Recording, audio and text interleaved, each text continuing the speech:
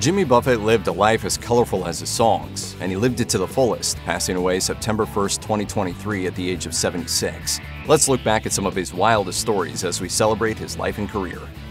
Seeking his fortunes in Nashville, young Jimmy Buffett released his first album, Down to Earth, in 1970 on Barnaby Records.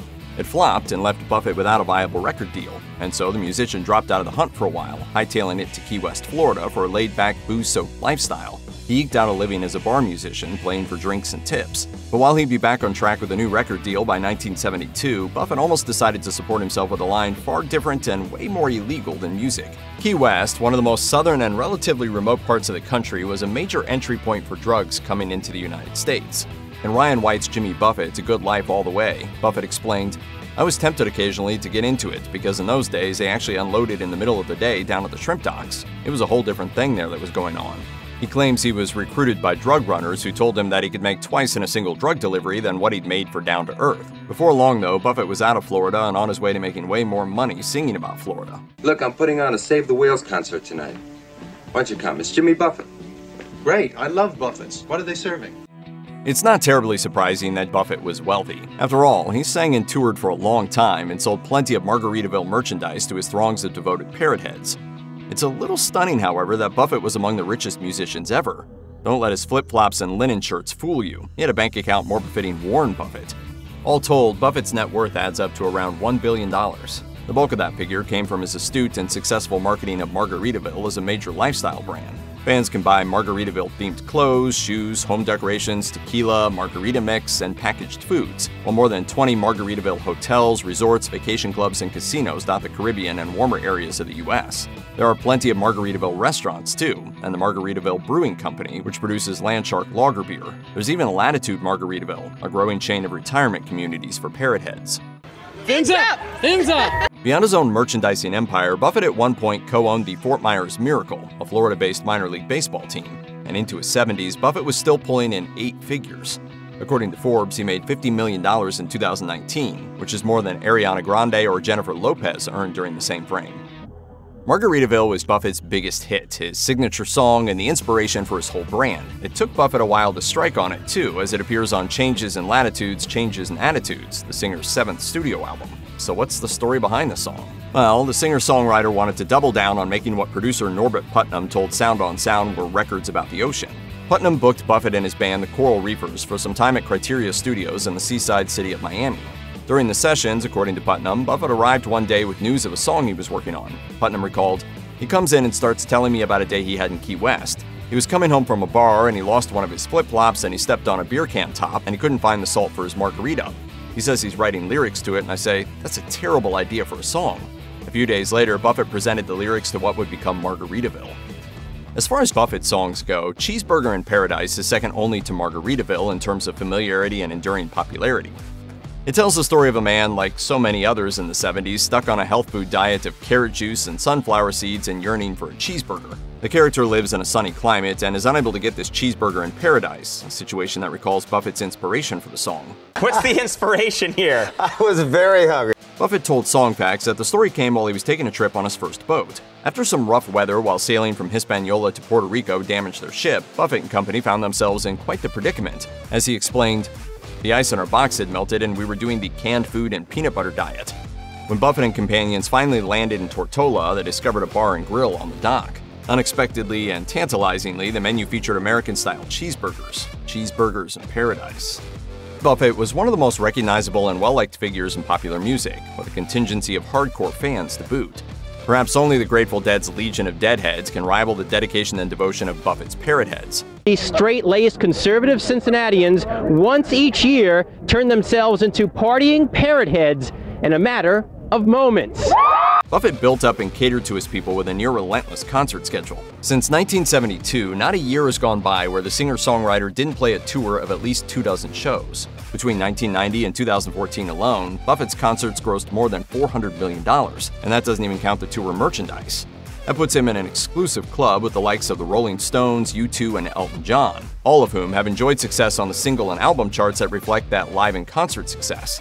But strangely, Buffett never was a broad mainstream act who topped the charts over and over again. He only ever scored one top 10 hit on the Billboard Hot 100 pop charts, with Margaritaville hitting number 8 way back in 1977. He scored 2 #1 hits, both on the country charts and both in the 2000s as a guest performer on songs by Alan Jackson and the Zac Brown Band. And his best-selling album was a sleeper, as the greatest hits collection, Songs You Know by Heart, peaked at a lowly number 100 on Billboard's album chart before slowly selling 7 million copies. The media empire of Jimmy Buffett, songs, merchandise, restaurants, evokes and promotes the laid-back, breezy island lifestyle. It's hard to listen to his songs and not fantasize about quitting life to move down to the Florida Keys and spending your days eating cheeseburgers in paradise and downing margaritas.